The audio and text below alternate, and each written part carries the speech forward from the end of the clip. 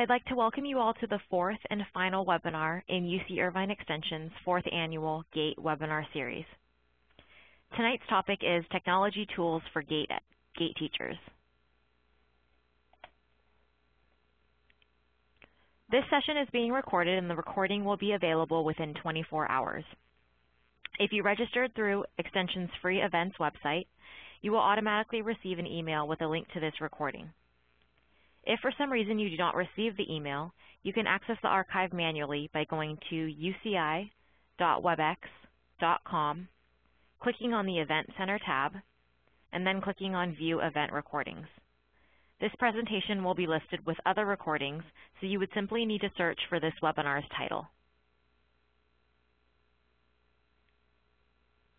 My name is Lisa Katawaki, and I am a program representative here at UC Irvine Extension. Tonight I am logged in on behalf of my director, Angela Jante.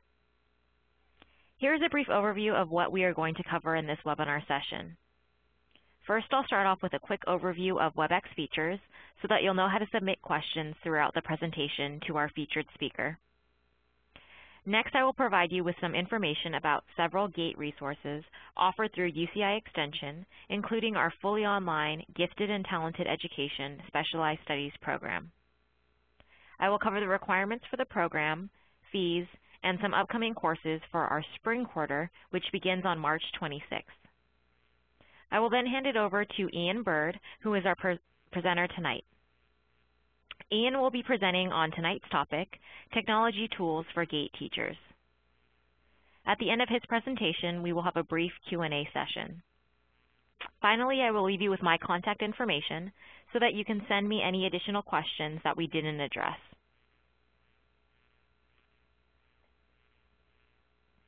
If you encounter any technical difficulties during the webinar tonight, please shoot a chat message over to UCI Robert, and he will be able to help you troubleshoot any issues. If you have a question for Ian regarding the content of this presentation, please submit it in the Q&A box and we will address it at the end if we have time. If you look at the top of the participant list on the right-hand side of the screen, you should see a row of icons. Press on the question mark icon and the Q&A panel will show up. Please feel free to submit questions throughout the presentation and we will address them at the end of the webinar.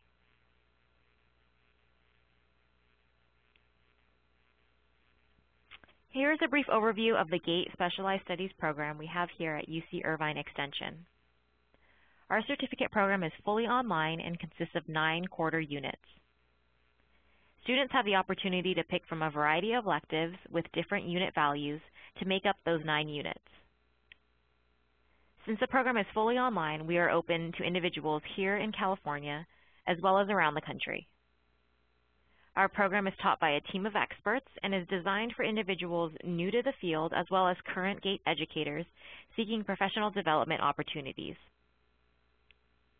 To be eligible for this certification, students must complete all 9 units with a grade of C or better, as well as a completed application for candidacy. The courses in the program range from $350 to $500 per course, depending on the unit value. You may take individual courses without pursuing the entire certificate program.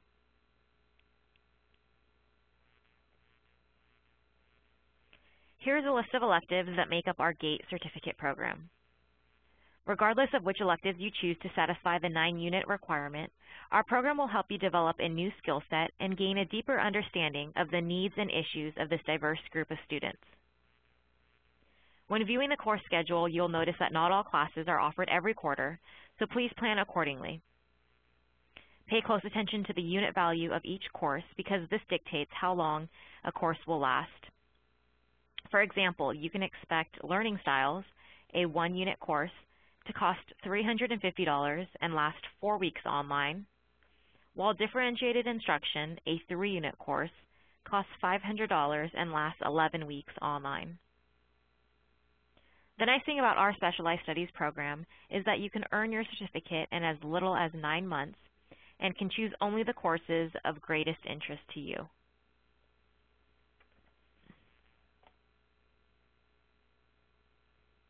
Here's a list of the courses that we are offering in the upcoming spring quarter. differentiated instruction at 3 units, learning styles at 1 unit, and the arts and GATE education at 2 units. Each course is listed with its start and end date, as well as the online course fee. The course schedule and enrollment information are also posted on our website. Registration for spring courses is currently open, and students may enroll either online, by mail, over the phone, by fax, or in person through our Student Services office. We encourage students to enroll at least 2 weeks prior to the start of a course.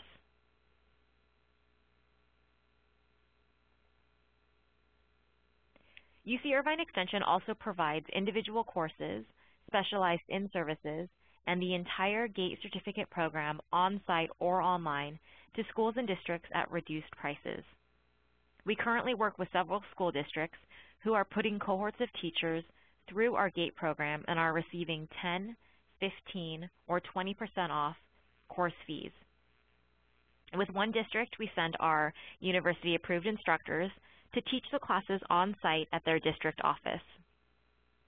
With other districts, we provide customized online courses available only to teachers from that particular school district. In any case, we hope that there is an opportunity for UCI Extension to meet your GATE training needs. If you wish to learn more about our program and discount offers, please email me or call the number listed on this slide.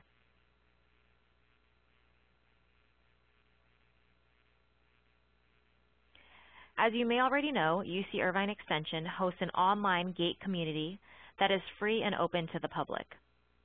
Please follow the directions on this slide to become a member, and you will gain access to valuable resources, news, and events regarding GATE. Recordings of all of our past webinars are available through the community, so I do encourage you to join. And this webinar that we're doing tonight is the last webinar of our 4th annual series. So I would expect sometime next week that all of the recordings from this month will be posted to this free GATE community.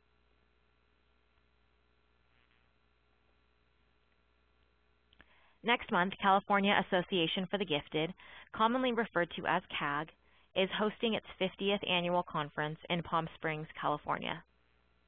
UC Irvine Extension is proud to be a credit provider for this event. In order to receive 1 unit of credit, individuals must attend the CAG conference, submit an enrollment form with $120 payment, and write a 2-page reflection paper summarizing what you learned at the conference and how you will apply what you learned to your teaching practice. The deadline for all submissions is April 4th, 2012. Not only can this credit be used as proof of a professional development for salary advancement, it can also be applied toward UC Irvine Extension's GATE Specialized Studies program.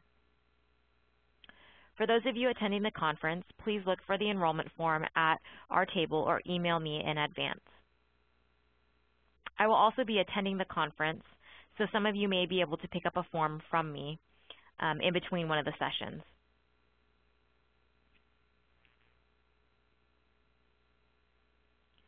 To wrap up my portion of the presentation, hopefully you saw some courses that piqued your interest, and we hope that you will consider adding our fully online GATE program to your credentials.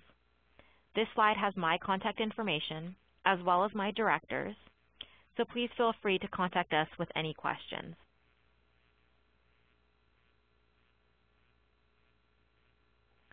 Tonight's presenter is Ian Bird, who has taught 6th grade GATE since 2007 and was a gifted student himself. I had the honor of watching Ian present at CAG last year and was blown away by his tech-savvy approach to teaching.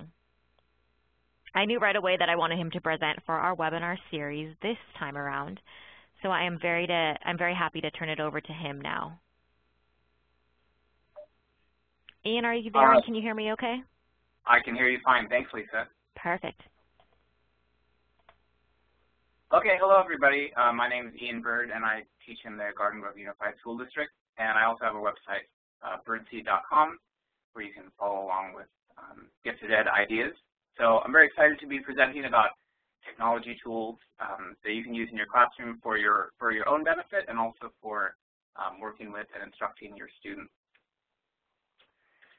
So the first thing we're going to think about is, as teachers who work with gifted students, we need constant sources of inspiration because we rarely can just use our curriculum as it was written. And so here's an image of the muses from ancient Greece, and this was a source of inspiration for artists and thinkers. But for us today, I think of as my muses. We use the internet as inspiration. So I find all kinds of ideas online that I could bring into my classroom and adapt to interest my students and challenge them and entice them to be excited about what we're learning. So there's all kinds of websites out there that we use, and sometimes it can be a challenge for us to keep track of them all. And so this first tool that I'm going to talk about is a technology tool for you as a teacher to find inspiration quickly and easily so you can use your time most efficiently. And so this tool is Google Reader, which you can find at reader.google.com. And Google Reader is a way that you can subscribe to websites rather than having to visit them one by one every day. So I think back to when I was a child and I really liked to go to the bookstore and look for the new magazines. And so I would go all the time and go see if the new ones are there. But it's a very inefficient way to keep up with things because a lot of the times there would be no new magazines. And so, of course, it's much more efficient and cost-effective to subscribe just to the magazines, and then they're delivered to your house as soon as they're ready. And so Google Reader is a tool that allows you to do the same thing with websites. They get delivered sort of straight to your computer instead of you having to go and search for inspiration on your own. So this symbol represents the ability to subscribe to a website. This technology is called RSS, and it's what powers Google Reader. So you may or may not have seen this little orange icon on some websites, but it is very common. And so here are some sample images from large and small websites. And so you can see Time Magazine has subscribed with RSS feeds. Life Magazine has the RSS symbol. Education Week, Orange County Register, and my site, all kinds of sites, big or small, offer subscription to RSS, and it's symbolized by that little orange icon. And Google Reader is a tool that you can use to subscribe using RSS. So this is what Google Reader looks like. So at one point in time when I opened up Google Reader, this is what it looked like for me. So there's several sections here, so I'm going to go through them one by one. Over on the left, this is a list of all the websites that I'm subscribed to. So the great thing about subscribing to these sites using Google Reader is it's completely free, and there's no commitment. You just click on that little orange icon, and it links into Google Reader. If I get tired of subscribing to a site, maybe it's not interesting anymore, it's very easy, like 2 clicks, and I'm unsubscribed. And so it's very easy to subscribe, unsubscribe, and it doesn't cost any money. So you can subscribe to all kinds of websites that offer subscriptions to RSS. And then over here on the right, the large column, these are all the updates that have happened since the last time I checked on Google Reader. So all the sites that I subscribe to, they get put into this big long list over here, and it's arranged chronologically. So I can go through and just scroll through this list and see what's been updated on all the websites that I subscribe to. So everything gets put into the same bucket, and I can scroll through and catch up with what's been going on with my website. So a site that updates very infrequently, just like once a month or so, I'm still going to get to see that without having to go to the website every day and check. It will just show up here in my Google Reader. So it's very quick to sort of scroll and scan for what's interesting to me. And if it's not interesting, I can just pass by it, or I can stop and look more closely at it. If something is very interesting and I want to kind of save it for later, Google Reader allows you to star items. So here I've starred this update. And then starred items, I can go back, and they're kept separately so that I can get to them very easily. So over on the left, there's also a starred item category. So as I'm going through, I can star updates that interest me, something I might want to use later. And then I can come to Google Reader and click on the starred items link. and it will take me to a new page that just has all of my starred items kept separately. So I kind of think of this as sort of the modern newspaper clippings. I can go through in the morning, sort of scan through, see what interests me. The things that I like, I can sort of cut out by starring them, and then later, maybe in the afternoon when I have more time, I can go back and explore things in more detail. So I can go through Google Reader and go through all my updates very quickly by using a couple keyboard shortcuts. So I click N, and that takes me to the next new item on my list. And if it's something I want to save for later, I just click F, and it is saved into my starred items category. So this makes it very quick for me to go through and find all kinds of interesting inspiration that otherwise might have passed me by. So Google Reader is a great way to stay in touch with a wide variety of sources. So I subscribe to lots of education websites, but also technology and music and cooking websites. And it's amazing how all those different resources come in handy, and you kind of never know what's going to inspire you and interest your students. So Google Reader is a free service. There are other RSS readers available, but Reader is the most popular, and if you already have a Google account, then you're already signed up. You just have to go to reader.google.com to get started. And as you explore websites, you might start to notice that little RSS symbol, which means that you can subscribe for free through Google Reader. The next tool that is useful specifically for us as teachers is Twitter. And so Twitter, I know on the news we always hear about, Justin Bieber has a lot of Twitter followers, or which celebrity is breaking up with which celebrity on Twitter. But there's much more to Twitter than just celebrities talking to each other. It's actually a really rich environment for educators to have 24-hour professional development. And once you start taking a look at it, if you haven't already, I think you'll be kind of surprised by the amazing discussions that are going on with Twitter. So Twitter is a way of updating statuses, but you only get 140 characters per update. So it's very short, very quick updates, and a lot of times people will use it to link to other resources. So if you go to twitter.com, you can search to see what's going on. And so a good way to start searching is to use GTchat. And this is sort of a tag that people will use when they're talking about gifted, talented education. And so if you go there and search GTchat, you'll find something like this will come up. And these are all tweets that different people have put out there that are related to gifted ed. So you might see people writing up their thoughts about a conference they've been to, talking about gifted children who are introverted and how we can help them, gifted students who are also dyslexic. So you can see just from this little sample, there's a very wide variety of very helpful and interesting resources that people are linking to. And a lot of these people are teachers who work with gifted students, or they are like organizations that work with students. And so it's a lot of people who are interested in the same thing that we're interested in. So GTchat is a way to quickly sort of find what's going on with gifted ed on Twitter.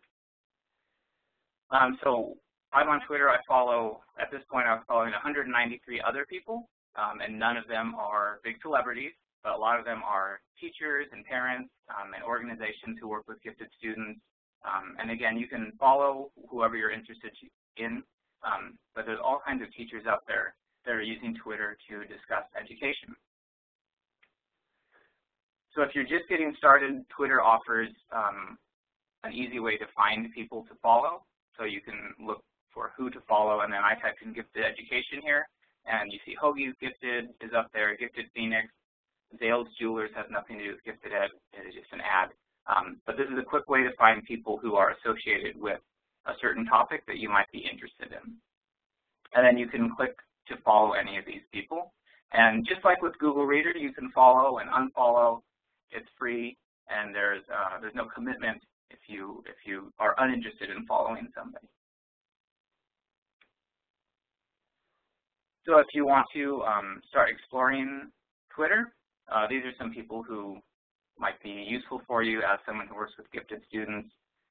Deborah Mercino is the person who sort of runs GT Chat, and she hosts a couple of chats on Fridays that are international discussions where you can meet some very interesting people and find some interesting resources to work with your gifted students. The Head Knuckle and KTV are both teachers. Gifted HF is their organization that works with homeschooling gifted students. And then, of course, Hoagie's Gifted has every gifted resource in the world on their website, and so they're a great group to follow also. So Twitter is more than just, you know, following celebrities, but if you start exploring on there, it's going to be a really great resource, another inspiration for you as a teacher to bring into your classroom and to collaborate with people who are out there doing the same thing that you are. And I'm always inspired and amazed by the stuff that people are doing out there on Twitter. So again, it's another free resource, something that you can use for yourself. Okay, so now we're going to talk about, in the classroom, some things that I think of as my tech commandments. So when I'm going to bring technology in and use it with my students, these are things that I try to follow. So the number one is that I don't want to use technology just to use it, because then we're kind of missing the point and we're just, you know, playing around. And so when I bring in something that is a tool, a technology tool, I want to make sure that it is serving a useful purpose and is really helping my students and causing them to think more deeply and interact with a topic in a more deep way. I also want to demand quality from my students, and so anytime we start something, I want to remember in the beginning to talk about my expectations in terms of quality. And so here we have an image that has a watermark in it going across the middle, and I know students use images like this all the time. They just drag it off any website, and it's got this big, ugly word going across it. And so this is an example of something I would say, you know, this is not what I'm expecting from you guys. I want to see something that's high quality that doesn't have, you know, a copyright going right through the middle of it. I also talk to them about pixelated images. They'll go online and get an image that's too small and then stretch it really big, and it looks very blocky or blurry. And so we go through some examples and non-examples of what quality looks like whenever we're starting a project like this, so that in the end, I'm not sort of disappointed by how things look.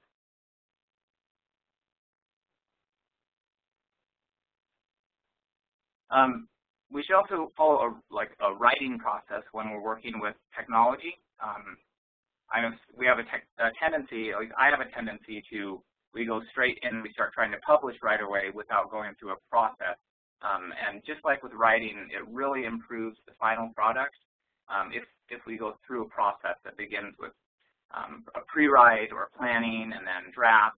And at each stage, I want to approve what they've done so far, so I can catch errors or problems with their thinking early on instead of waiting for them to go through all this work and then in the end I'm sort of disappointed with what they've produced. So I like to have a bunch of checkpoints, just like in a writing process where I can collect a pre-write or a draft and check in on their progress before they've invested too much of their time into it.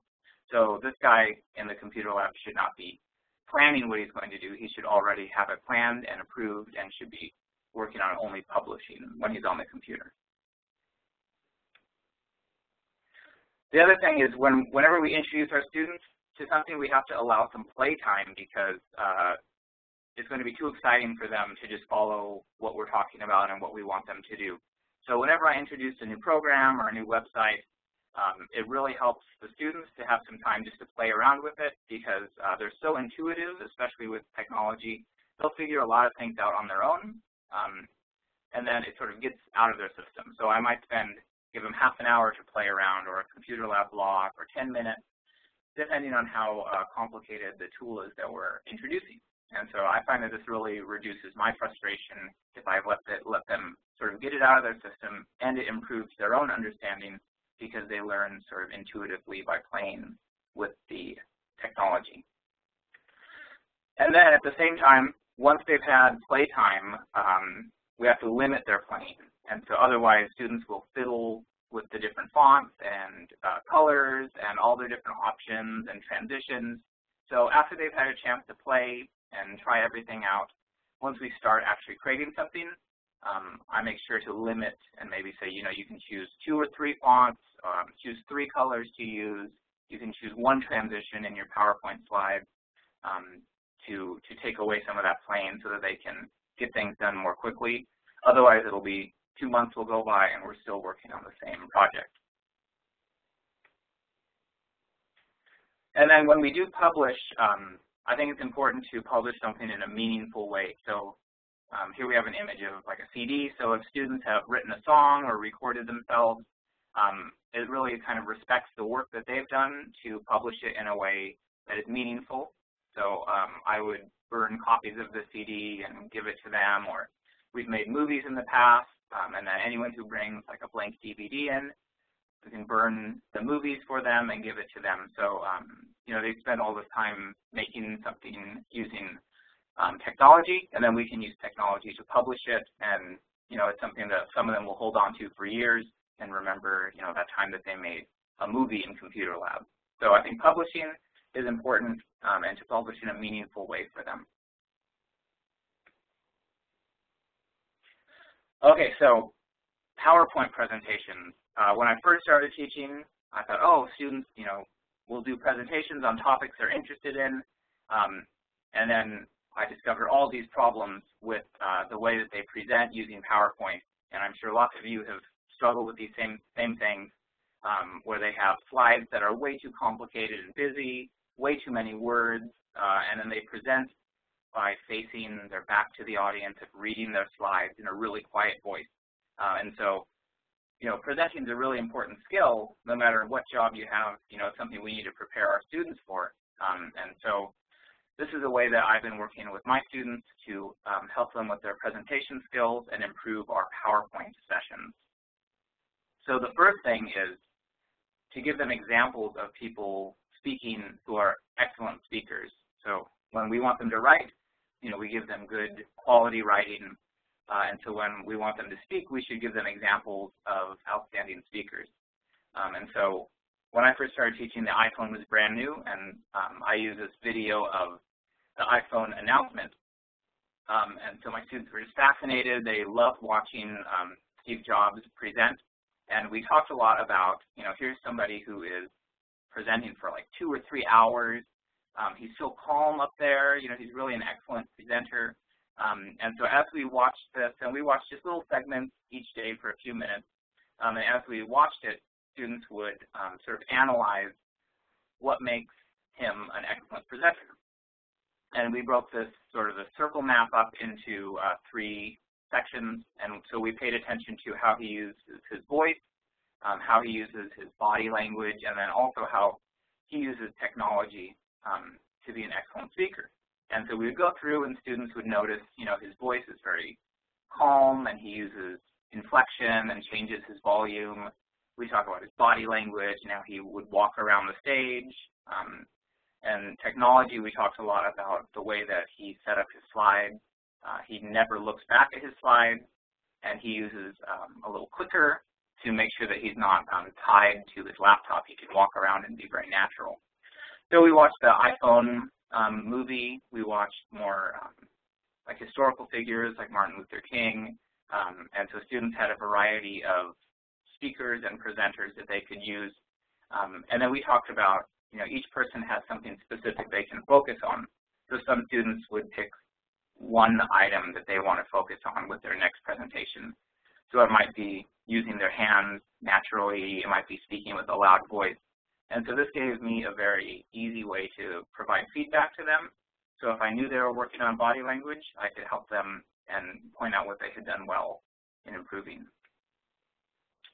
So when we begin these presentations, the first thing they do is plan on paper. And so we do not waste our precious computer lab time by planning or thinking up ideas. Instead, we can do it in class, and we do it on super low tech, just a piece of paper that we fold up. And each one of those boxes is going to represent a slide. So they can write it out, and then I can approve it before we even go to lab. So this is something that really helps sort of iron out the kinks of how they were going to make their slides. So a lot of their slides before we started doing this, they would just sort of copy and paste this huge paragraph, and then they would just read it. So I wanted to eliminate the reading a giant paragraph. And so we talked about, in these videos we watched, Steve Jobs just put a very small number of words. He did not read his slides to the audience. So one of the rules that we have is that there's a 5-word limit per slide. So something like a title is something to let the audience know what you're talking about. And then the rest should be the presenter speaking in an interesting way. So some of them have a very hard time keeping it to 5 words, but this is a very easy limit for them to understand. 5-word limit. And then when possible, it's even better to just use an image or an image with a picture, because we talk about picture being worth 1,000 words. And so all the slides can either be a few words, or it can be an image about what they're talking about. And then everything else should just be them speaking and connecting with the audience. And then we talk about keeping it simple. And so this image is of a guy who did not keep it simple. He's got way too much stuff going on his bicycle. And so we talk about, if we're going to use a transition, pick one transition on your slides and use it through the whole presentation. Pick colors that go together and stick with those colors. And so we talk about those slides we've seen that have too many animations, and it makes the computer start stuttering, and then it all goes wrong. And so we don't want a complicated PowerPoint slide. We want something that is going to help us understand the presenter. And then when students would present, I would have some students who would talk forever and ever and ever about their topic, and then I would have students who would be so nervous that they would freeze up and they wouldn't know what to say. And so as a teacher, it was always a big challenge for me how to sort of limit some people and encourage other people to keep moving. And so this is something that I drew inspiration from what's called Ignite from O'Reilly, and they time their slides. So my students will develop 15 slides for their presentation, and then we set an auto timer, which is in PowerPoint or Keynote or any of the presentation software. So their slides will automatically advance after 15 seconds each. And so this way, I know each presentation is going to be a little less than 5 minutes. Students who talk for too long are limited automatically because the slides will advance. And then students who get very nervous and sort of freeze up, they only have to wait a few more seconds and their next slide comes up, and it often helps them to get moving again. And so these are some rules and some techniques that I set up with my students to really help improve their public speaking and their PowerPoint presentation. And to go back to our pre-writing, our planning phase, so if they fold it into 8 boxes, that gives them 16 boxes front and back. And so we use each one of those represents one of their 15 slides, and then there's an extra box. And so I can okay it, and then they already have their 15 slides sort of planned out. So then when we go to Computer Lab, they know, oh, I'm going to look for an image of an apple, or I'm just going to type in the word red delicious on this slide. And so it makes the creation of their slides much faster than if they were sort of playing around and coming up with their ideas as they sat there in Computer Lab. So this has been something that's worked really well for my students, and it makes our presentations much more enjoyable for me. And they get so nervous when they're up presenting in front of their peers that I think the structure really helps them to sort of focus on presenting and not worrying about all the other things that could go on when they're up there. Okay, so one big project that I like to do with my students is to make movie trailers for a story that we've read. And so I'm going to talk specifically about iMovie, because at my school we have an Apple computer lab, but I know if you're using a PC, I think Movie Maker can do a lot of the same thing. So we're going to talk about how to analyze a story and to sort of create a movie trailer that is not just showing action, but it's going deep into the story. The story that I'm going to use as my sample is The Giving Tree, because it's a great story to show examples with, because it's very deep, but it's also a very quick story, and doesn't have too much action. So this is my example, is the giving tree. So the first step, we're going to do all this planning in the classroom, and then at the end we're going to publish in Computer Lab, so you can sort of save that Computer Lab time for something really valuable. So I'm going to ask my students to develop a big idea based on the story that they've read or that we've chosen to do. And so a big idea could be the author's message, the theme, or the moral of the story. So for my example, for the giving tree, my big idea is going to be that there's more to life than this. Once students have decided on their big idea, which should only be a little sentence, we're going to create a poem, and this is based on this idea from Joan Smutney called free verse poetry. And so it's poetry, but it is very loose and it doesn't have a lot of rules, so students aren't going to feel too constrained by trying to make everything rhyme and fit a certain pattern. Instead, we want to give them a chance to respond deeply and to get at the meaning of what they're talking about, what they've been reading. So the rules are there are 6 lines and they're unrhymed. They can be any length. There's no syllable rule. And they should be phrases, so they cannot be complete sentences.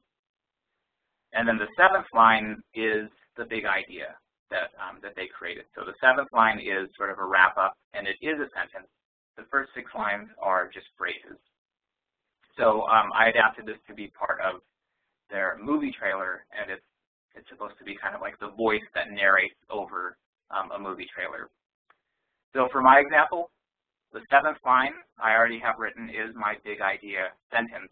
There's more to life than this. And so all of the other 6 lines are going to be related to the story, and they should be sort of coming from a specific point of view. So they could be written from the tree's point of view in the story, or the boy, or even an inanimate object's point of view. And so they're going to be phrases that the students write to fill in those 6 lines. So my example for the giving tree: have fun, take my food, branches reach out, time passes slowly now, giving until gone, we age together, there's more to life than this. So as your students start to develop these poems, a lot of them are very striking because of the way the poem is set up. It really gives them a lot of freedom, and when they read them aloud, sometimes I'm very surprised. They're so powerful sounding, and they really sound like real poetry because the students aren't focusing on just rhyming back and forth. So once they have their poetry written, and you can okay it or you can tell them to go back and fix it, we're ready to move on to the next part. So they're going to develop storyboards. And so I talk to my students about, when people are actually filming a movie, they do not just get a camera out and start filming. There's a huge process that leads up to it. And one of those is storyboards. And maybe you have a DVD that has behind the scenes, or you have a book that might show some sample storyboards, so you can find them online. But it's very interesting to show the students, what we're doing is a real life thing. People have to come up with like a pre-write before they can get started because it's so expensive to actually go and film the movie.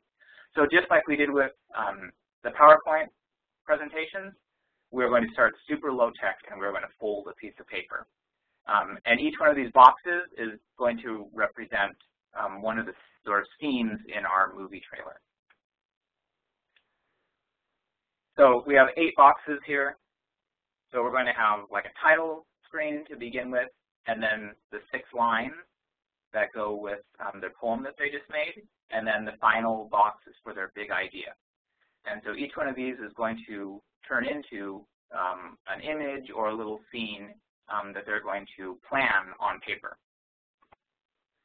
So students are going to begin now by sketching what they want each of these images to look like, or each of these scenes to go with the lines that they've created. So here's my sketch for the line, giving until gone. So I've got the tree from our story is a stump now, and she has given everything until she's gone. So this sketch is going to go in my line 5 box because giving until gone was my 5th line. And so we would go through and they would come up with an idea of an image that goes along with each of the lines of their poem. And then again, this is a place where I can check on their progress, I can okay it, or I can tell them what they can improve so that we're working towards a really high quality product. Once I've okayed all of their sketches, we're ready to go and start drafting. And so now we're ready to go to the computer lab, and we're going to start looking for images that match up with those sketches that they created. So my students immediately always go to Google Images, but I feel that Google Images creates a lot of problems because they tend to just drag these images in and they don't know where they found them and they don't know the copyright status or who the creator was. So I restrict them to this website Flickr, which is created by Yahoo or owned by Yahoo right now. And Flickr is an image gallery where people can upload their own images. And so it's very easy to search for images here. It's also easier to filter out things that might be inappropriate. And the best part is that you can search based on copyright. So you can look for images that the photographer has specifically allowed people to use, which we call Creative Commons. So when we search, there's also an option to do an advanced search on Flickr. And down at the bottom is the part that we're interested in. And so my students would click on the box that says only search within Creative Commons licensed content. And so we have a little discussion, we have a little like mini lesson about using the internet and the idea that you can't just take anybody's creative works, but if people have licensed it using Creative Commons, they've given the okay for us to use their images as long as we cite who created the image. So Flickr is good for giving a little more high quality images, and it also provides a way for you to talk to your students about using the internet in a correct way and a way that respects creative people. So now we are searching for an image of a tree stump to go with the sketch that I did earlier. And you can see it says that we're searching only for images that are Creative Commons licensed. So there's going to be all kinds of images that they can find. And once we find one that is sort of interesting, we can click on it. And this will bring it up in a larger image. And so now we can save these images onto the computer. And so you can see on here it says the license, some rights are reserved, which means that we can use it and we see who it was created by, so we can give him credit. And then there's different sizes, so students can make sure that they are getting a large image and not something that is small and is going to be all blurry or pixelated. So students are finding high quality images that they're legally allowed to use.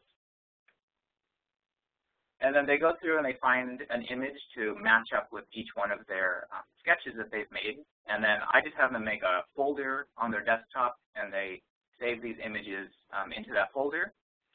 And then I also have them keep a little text file so that they are citing where they got their photos from, so they have a record, sort of like a bibliography of where they found these images. And we also talk about, students will sort of get distracted trying to find like the perfect image. So we talk about, finding something that just fits the idea of what you're looking for. And the words that we put over this are what's going to really drive home the meaning. So they've saved all their images now into a folder on their desktop. And so eventually this image is going to have this title, Giving Until Gone, overlaid on top of it. So once students have all their images saved, again, it would be a good point for me to do a check and make sure that the images are appropriate, that they're large enough size, that they've been saving the contact information for who made the photo. And then once they've passed that, we're going to go into iMovie, which is installed on all of our computers, and we're going to use that to actually create the movie trailer. So this is what iMovie looks like. It has been updated recently, and so I know some teachers are not used to this new version. So this is going to be based on the new version in case that's what you have in your computer lab. So we're going to look at that top left window first. It says to start a new project, select video and photos and drag them into this area. So I'm going to have my students go to their folder, and they're going to drag all of their images that they're using into this area of iMovie. And so they drag them in one by one, and then the images will show up in this area. And the first problem that students run into then is that each image has like a 4-second timer on it, and there's a zoom that happens by default. And so immediately everybody wants to get rid of that stuff or change it around to how they want it to be. So this is how you change this, because it's kind of buried in the options. So here are some images that I have dragged into my iMovie window. And so when you hover over one of these images, a little blue box is going to appear with sort of a gear on it. So if you click on the blue gear, it's going to display a new menu. And so the first thing we're going to do is click on Clip Adjustments here. And this is going to be how we change the duration of the slide, because they're all set to 4 seconds right now, which might be too fast or too slow depending on what your students want. Once you click on that option, it's going to bring up another window, and the duration is right there. And so students can adjust it to be longer or shorter, and it's measured in seconds. And then there's also an option here where they can choose to apply it to all of their images. And some of them will maybe want to play with the video effects there, so that might be something you give them a chance to play around with, and then again limit sort of how much playing they can do once they're actually publishing. So now students have changed the length of each clip. And the second thing is each image is going to have this default zoom built into it. And sometimes it looks nice, and sometimes it zooms into the completely wrong part of the image. So the way to change this is, again, click on that gear and the blue box. And this time we're going to click on Cropping, Ken Burns, and Rotation, because this zoom is called the Ken Burns effect.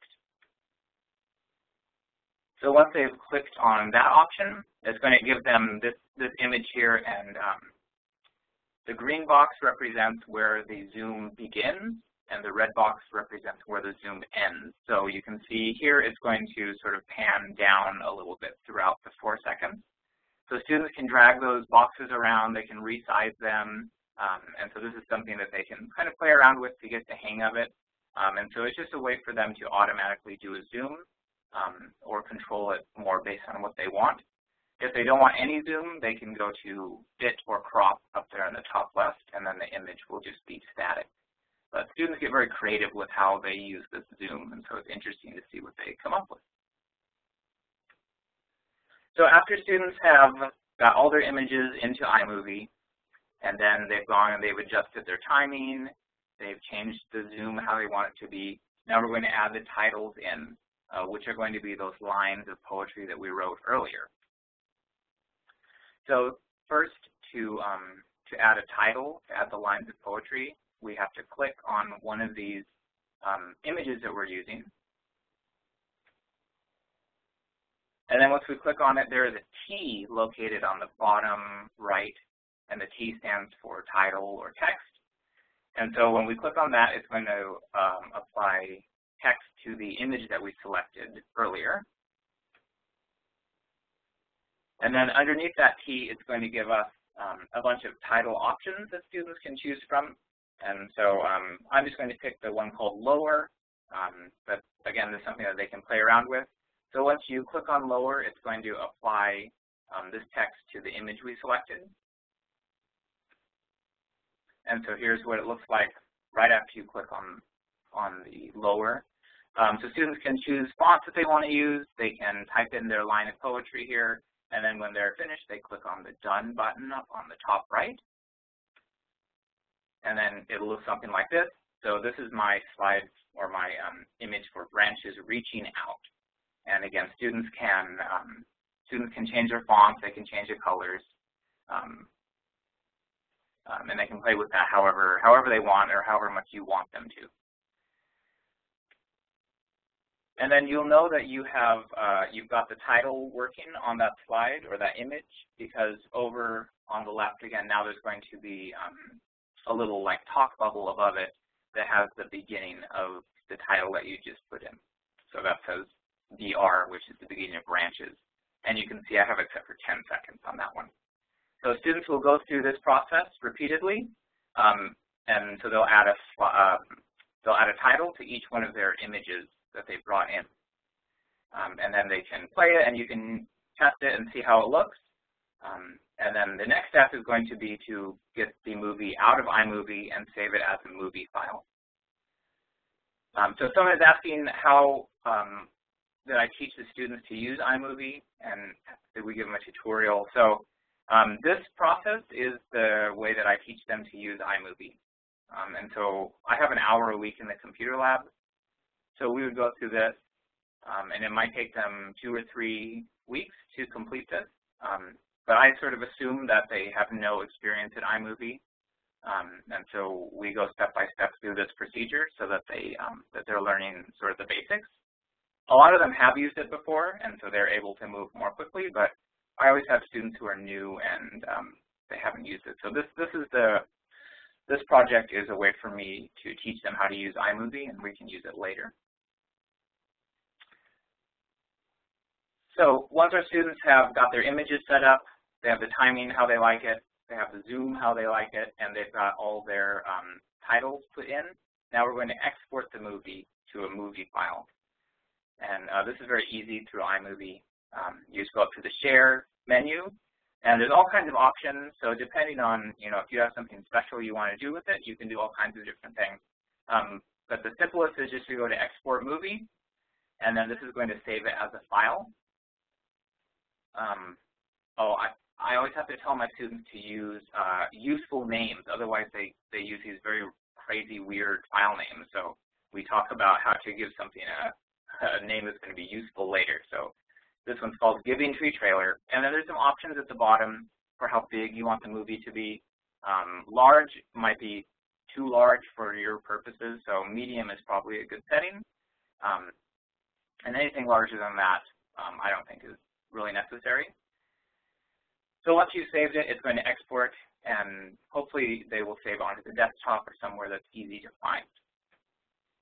So at this point, students would have a movie trailer that has their poem written on the bottom. We don't have enough time today, but what I would do next to teach them another piece of technology is to use GarageBand. And so in GarageBand, they can bring in their movie trailer that they're working on, and they can either write music to go with it, or they can use the built-in soundtrack to find something that is appropriate for the tone that they're creating. And then they can also record their voices over so that they can go for that deep, manly narrator voice that we hear on the TV. And so they can create the sound to go with their movie trailer. And then after that, the Apple computers have a program called iDVD. And iDVD lets you put everybody's movies onto one DVD, and it creates some pre-built menus and animations. So it looks very professional. And so I put everybody's movies onto a DVD using iDVD. And then anybody who wants to take this home and watch it at home, they bring me a blank DVD, and then I burn it and give it to them the next day. And so it's a really cool project to go all the way through and actually give them a product that they can take home and show their family. And then it's always a really big hit at like open house for families to come in and watch all the different movie trailers that students have made. And at the same time, it's sort of a response to literature activity because they're writing poetry about author's message, and so it kind of hits a lot of interesting things that we have to do as teachers. Okay, so that brings me to the end. If you want to get in touch with me, and I know we might have moved fast through some areas, or you might have specific questions, you can email me, ian@birdseed.com, and my website is there. And if you do decide to go on Twitter, or if you're already on there, I am Birdseed Gifted there. So please send me questions or comments if you want to get in touch with me. All right, thank you so much, Ian. We're going to go ahead and we have about 5 minutes, so we can take a couple questions from people who are logged in today. If you have a question for Ian, go ahead and look above on my screen, I'm on a PC, so I'm not sure if it's different for a Mac, but I'm looking at in the upper right-hand corner, there's like a row of icons. You're going to want to press on the question mark icon, and the Q&A panel will show up. I know that some people have already been using it, so that's great. And we can take some questions from attendees. I did have one question, Ian. When you're introducing a new tech tool like iMovie or something similar to that, how do you make sure, or do you have any tips for teachers on how to make sure that their students stay focused on the task at hand and don't kind of just go off exploring on their own and messing around with the tool? Yeah, so that I work with 6th graders, so they tend to be pretty good at following the task. Part of it is giving them some time to play, like I said, because otherwise they could fiddle for hours and hours. So if they get that chance to kind of get it out of their system and then they can use what they've learned when they're actually doing the task, I think that play time is very valuable to keep them on task later. And then the other side is, if they're doing something that's really interesting, they do tend to stay on task more. And so this is something that's differentiated for them, that's challenging and interesting, and they're intrigued by the technology aspect of it too. Okay, great. And we had one question from our participant, and I think you might have alluded to this during the presentation, but how long would it take the movie trailer assignment from start to finish? I think you mentioned that you usually introduce it to them and have them work on it for about 3 to 4 weeks. Was that right? Yeah. So we would, I try to get all the planning done in the classroom, and so it depends if they're working in groups. They might be able to get it done quicker. So I would have them do it all in class to begin with up until we have to get those images. And then, I have an hour a week in the lab that I use. And so I would say I would probably budget in maybe 4 weeks, so 4 hours of time in the computer lab. And some people will get it done very quickly, so then you have to have like a backup task for them to work on. But or else, they can help other students too. So there's always a few people who are immediately like super experts, and they can be very valuable in helping the other people too. All right, those are great suggestions too. Did you have any other questions in your? I know that you can get some chat messages that I can't see on my end. Did you have any questions that you wanted to address, or any other comments before we wrap up the webinar? No, I had somebody ask about using iPads at school. I have an iPad on my own, so I've used it just personally, but I don't have any experience using it with students. I know our school is also looking at getting them, so if anybody knows about using iPads at school, I would love to hear from you, but I don't really know anything myself. All right, great. So I'm going to go ahead and move to the previous slide one more time, just so that anybody who didn't get a chance to take note of his contact information. This is Ian's website, his email address, as well as his Twitter. If you, I encourage you to follow him on Twitter as well. And then there was a slide in the presentation with recommendations of some people Ian recommended to follow on Twitter as well. So this presentation will be emailed to everybody who signed up through the Free Events website. So you can look for the email tomorrow afternoon and follow any of those people that he recommended. All right, Ian, I want to thank you so much for wrapping up our webinar series tonight with such a fun topic. And I'd also like to thank all of you for logging in, and I hope that you enjoyed the entire webinar series. If you missed any of the webinars earlier this month or would like to re-watch the series at any time, the recordings will be uploaded to our online GATE community. Again, we are also offering a credit option for this webinar series for those of you who are interested. If you attended all 4 live webinars, and the keyword here is live, so watching recordings will not count towards this credit option. And if you want to earn credit for watching the live webinars, please feel free to contact me at the email address listed on this slide, and I can get you the enrollment form and some of the required information, like what assignments you need to submit in order to receive the credit. So thank you again for your participation, and Ian, thanks again for presenting. Have a great night, everybody. Thank you.